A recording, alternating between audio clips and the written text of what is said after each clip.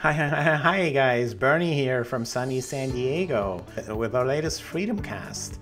And this time we are going to show you how to install Redmine on your Antsle.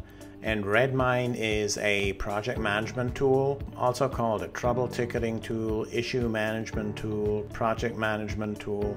So if you know Jira, for example, it's quite similar, but Redmine is completely open source and completely free. Yeah, I'm going to show you how it looks like. So here I have it installed already, and you see it's https redmine.silk.antsle.us. And the antsle.us, those are our domain names for the instant SSL. So you get those domain names for free from us with instant SSL. Which you see here, so it's all secure, and and Silk is the name of my Antsle that I'm using, and Redmine is the name of the Antlet.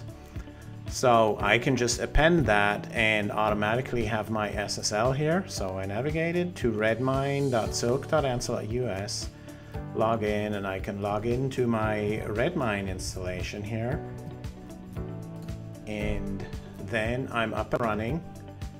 You see here I have projects, I have issues, I can do time tracking, I have all the administration here, and I can have as many projects, as many users as I want, and it's all free. All you need is your server running Antman, and you can create your instance and run Redmine in it. So we feel that is quite awesome.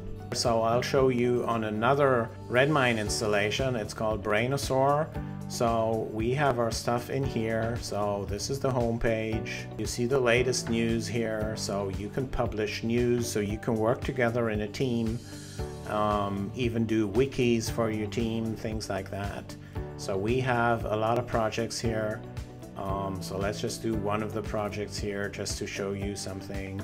So then this is the project called Anthill. We have 53 features, 7 defects, 15 tasks. You see how many are closed, how many total. You see the latest activity here. You see the roadmap for future releases. You see all your issues here, which are the actual tickets, as I like to call them. So you see some ticket here. You can just click on it, you can edit it, you can append to the status. We see how many % done, all these type of things. You can see the log, how much time was spent on it. You see a Gantt chart with all the tasks, and you have a calendar, you have news that you can publish about the project.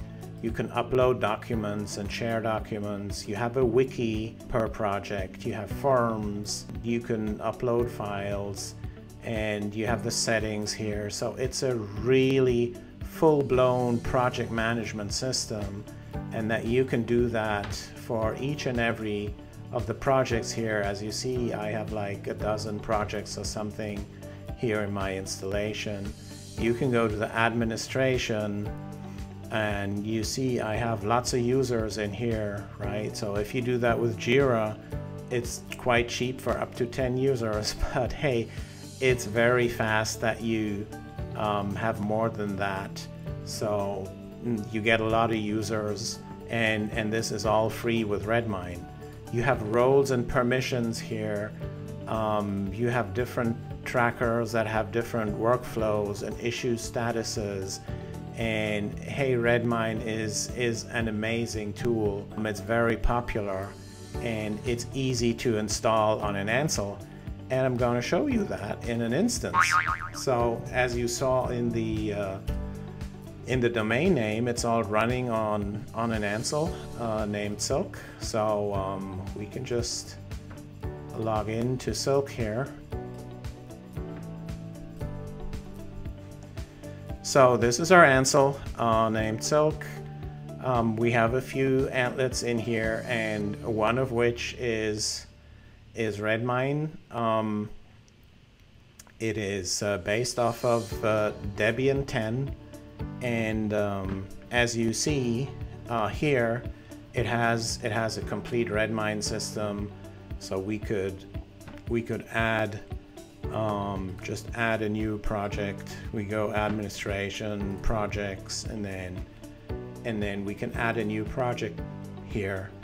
And yeah, we could go through all of this, and I showed you this in the already populated version right here.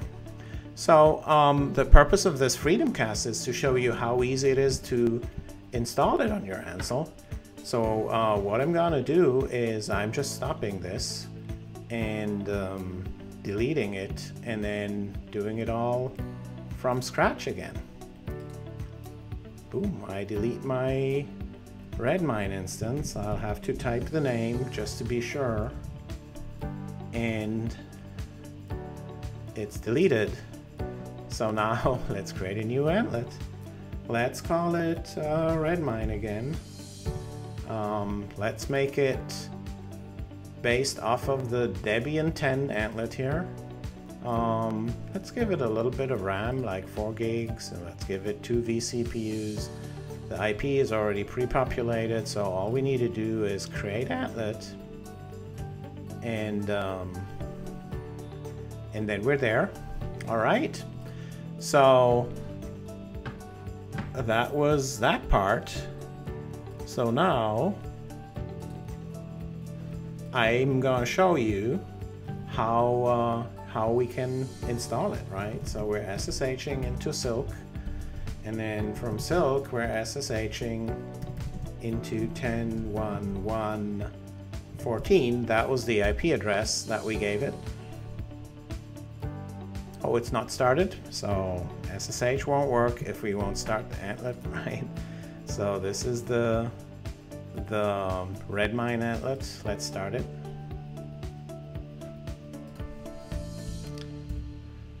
So let's SSH into it. Takes a while. And all right, we're in our antlet. So it's a Debian, so the first thing we always do is an apt-get update to just update the repositories.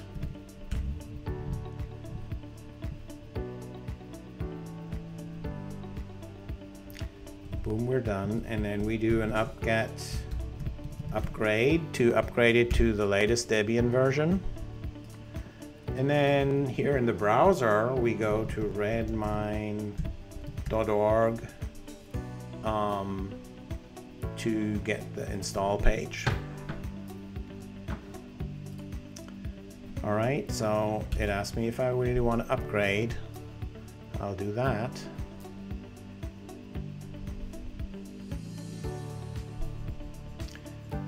And then in the meantime, let's check the browser for the install page. So what it's saying is the latest Redmine version.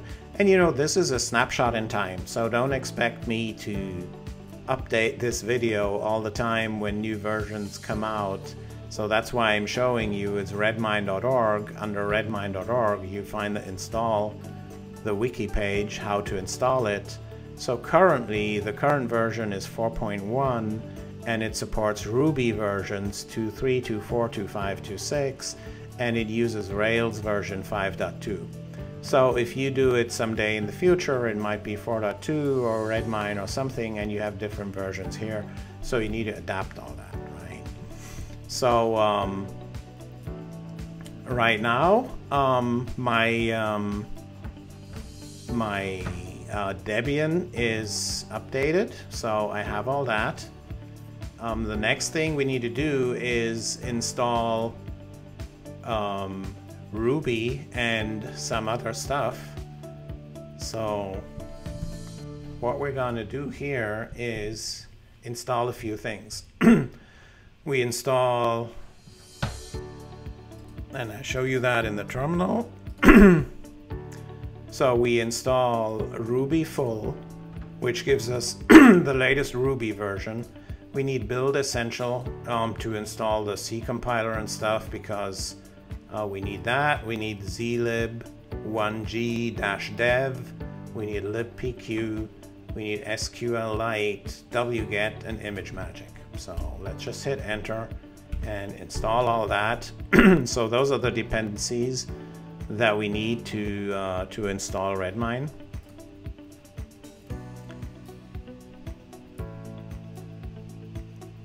So that's running. It takes a little bit of time. So then we also need a database system. It works with MySQL, but actually the Redmine guys recommend Postgres because there's known issues with MySQL. You could also use Microsoft SQL Server if you want. But in this video, I'm going to show you how to do it with Postgres, which is kind of the best choice if you want to run Redmine.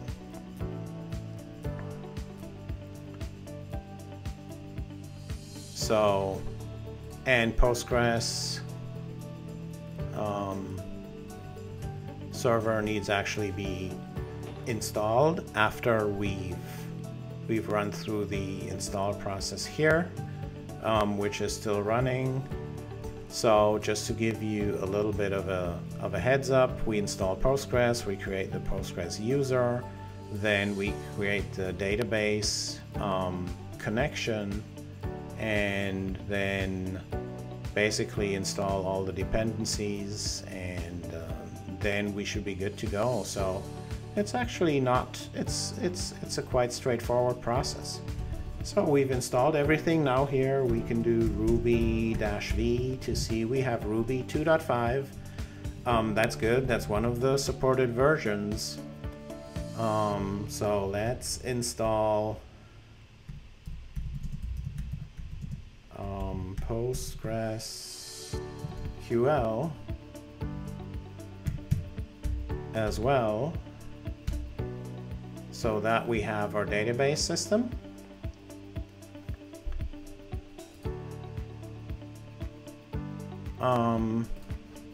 So that's running now.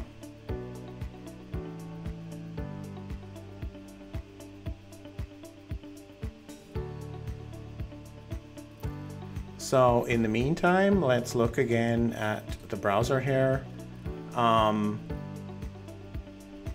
So here, this is again the wiki page of Redmine. It shows us how to install everything. And here they have the two commands that we're going to run in Postgres in order to create the user and create the database.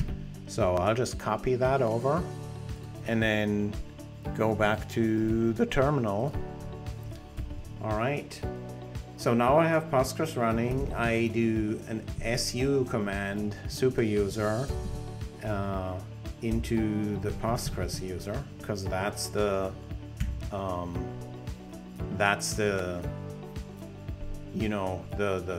super user for Postgres. And then we say psql, which is the command line interface for Postgres. And then we can actually run those two commands that I just copied over. So that was it. And just hit Control D to leave the PSQL, and then hit another Control D to leave the SU command. So database and user is created. So that's all great. Let me see what else we need to install. We need to install Rails, right? So we have installed Ruby, but we need to do a gem.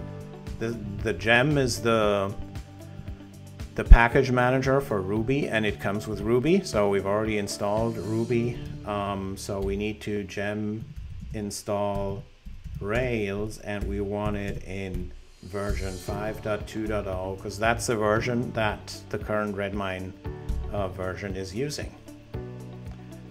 So let's do that.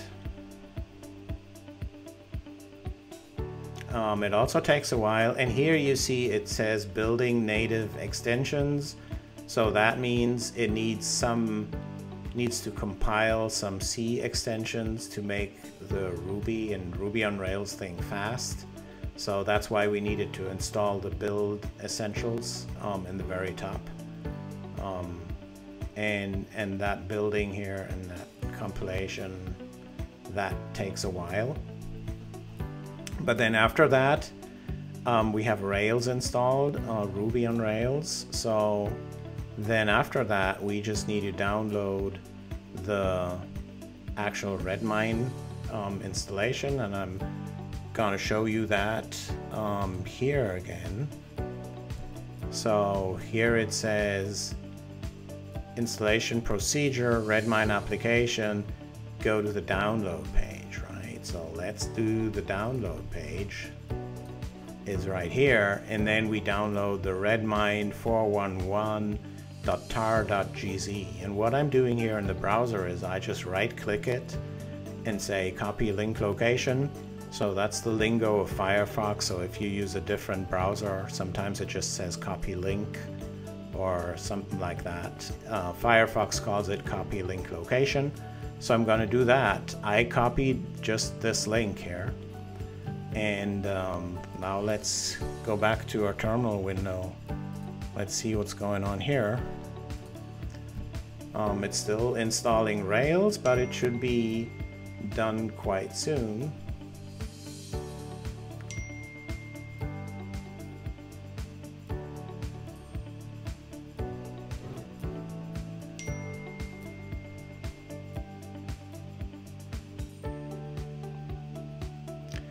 And after we have Rails, then actually, yeah, we're done right now. So now we do a wget, and then I just hit Command V, or on Windows it would be Control V, to get this link location that we just copied from the browser, right?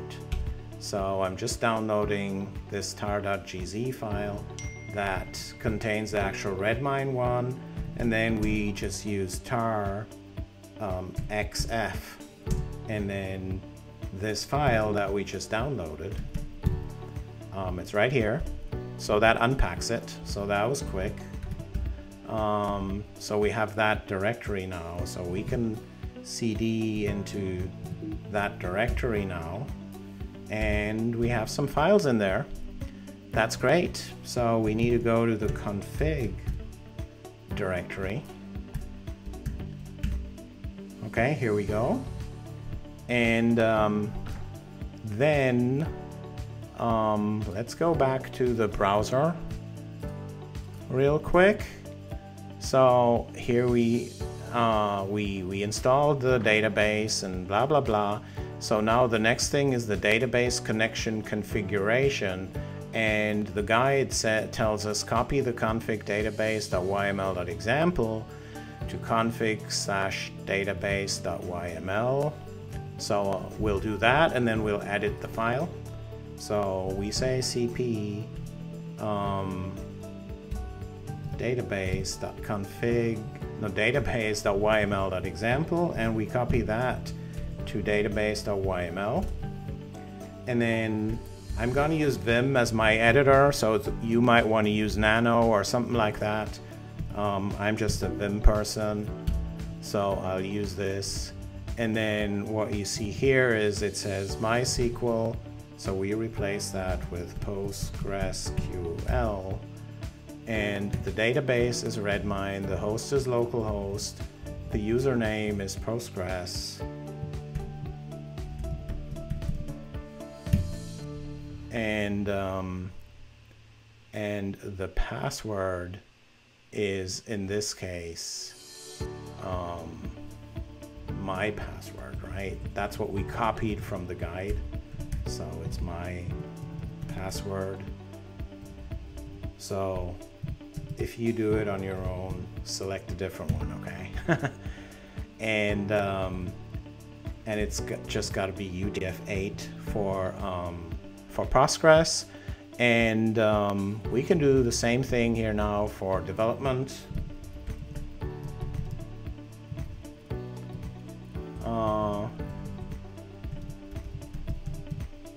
Yep. And then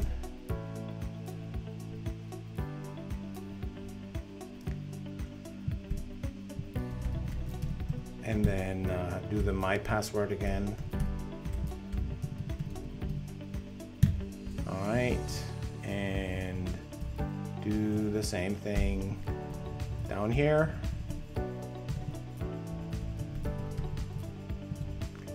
for the test environment.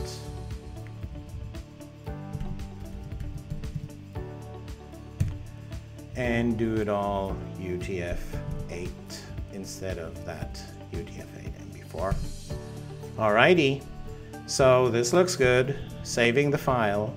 So we've created the database connection now. That's good.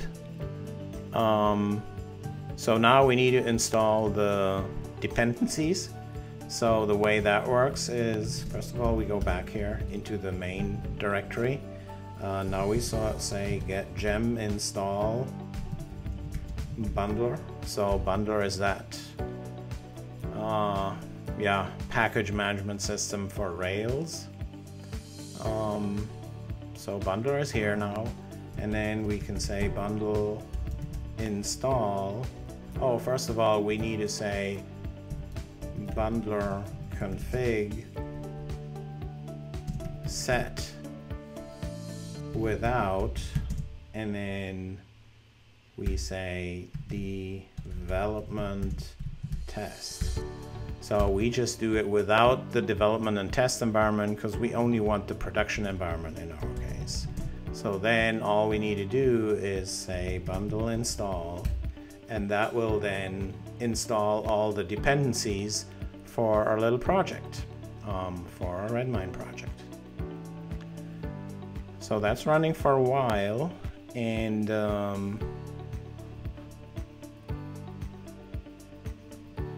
then after that,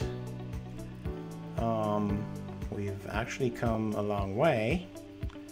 I'll let this finish. All right, bundle install is done. So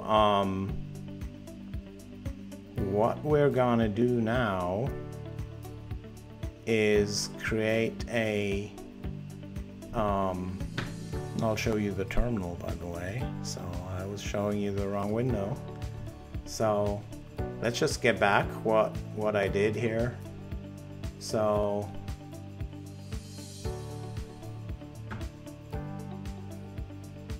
yeah, I said gem install bundler config set without development test. I said bundle install, so this did all this, and then we have the bundle install done. So the next step is to create a file named gemfile.local, and here we load a gem named Puma, which is our a web server, our Ruby based web server, and we also want that in a specific version in this case, and it's gonna be 3.7 in this case. All right. So what we need to do now is to generate the secret token. So we say bundle exec rake, and then generate secret token.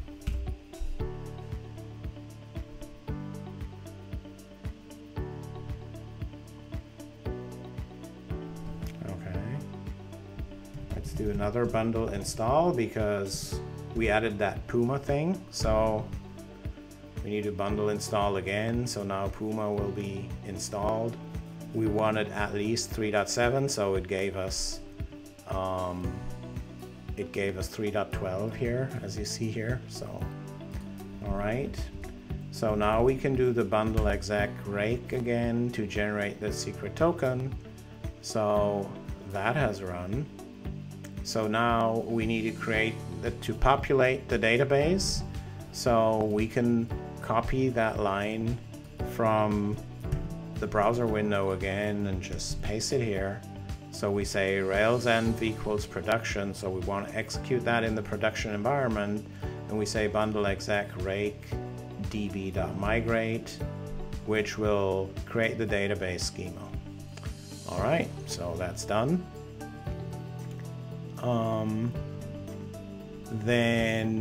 Then we want to load the default data set, so we need populate the database with some default data.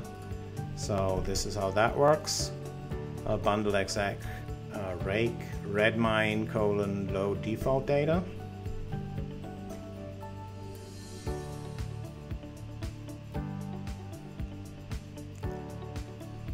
And we use EN for English, right? Okay. Oh, now the password authentication failed for user Postgres. So let's see if we did everything correctly in the database.yml file. We said my_password. So that is actually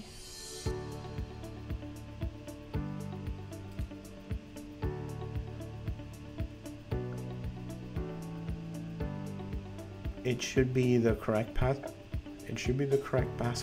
my_password.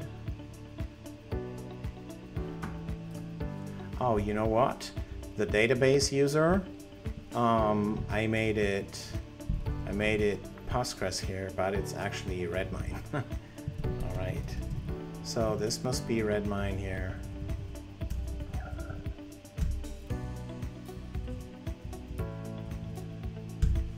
Okay. So now what we need to do is run the db migrate again.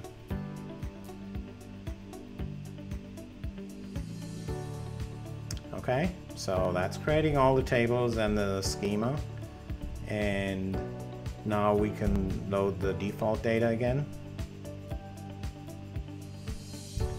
We do it in English. Boom, default data loaded. Okay, so that was easy, and yeah, we should actually be okay. So the only thing I'm doing now is bundle exec Puma, which is our application server, and we say -d for demonize, so we want to run it in the background as a daemon, and then we say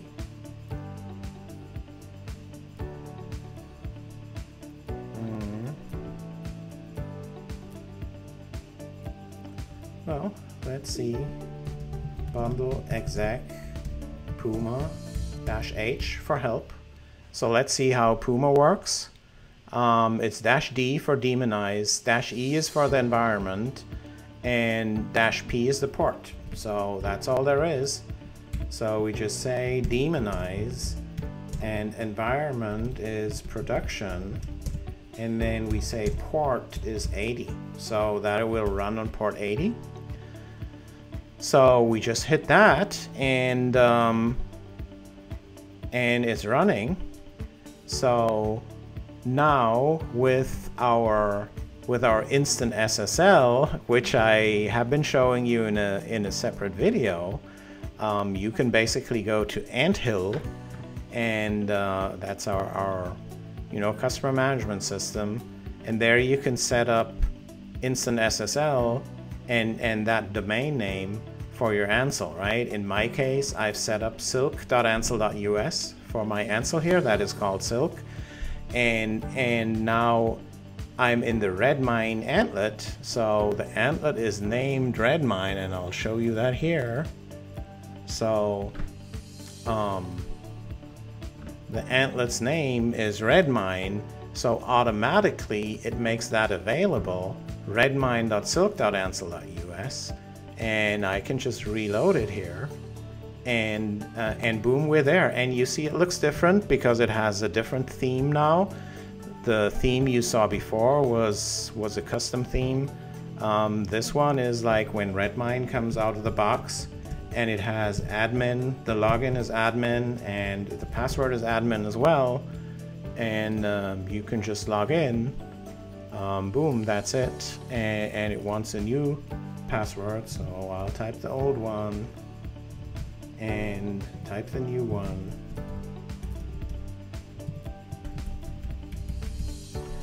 And apply.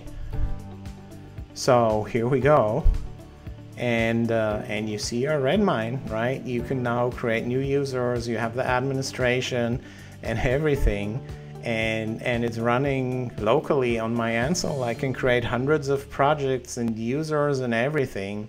Swap the theme to the one that you've seen before, and it all runs for free.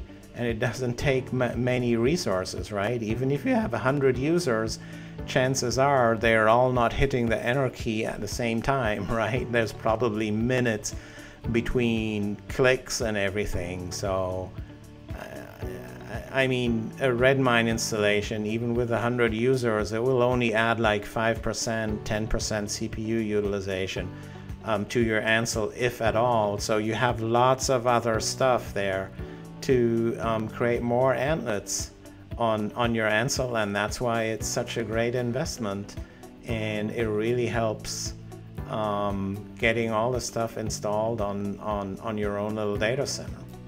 All right, so that's it. I hope you enjoyed this video, and yeah, leave me a like for the YouTube algorithm. It helps me a lot, so thanks in advance. And subscribe to our channel, and see you next time. Bye.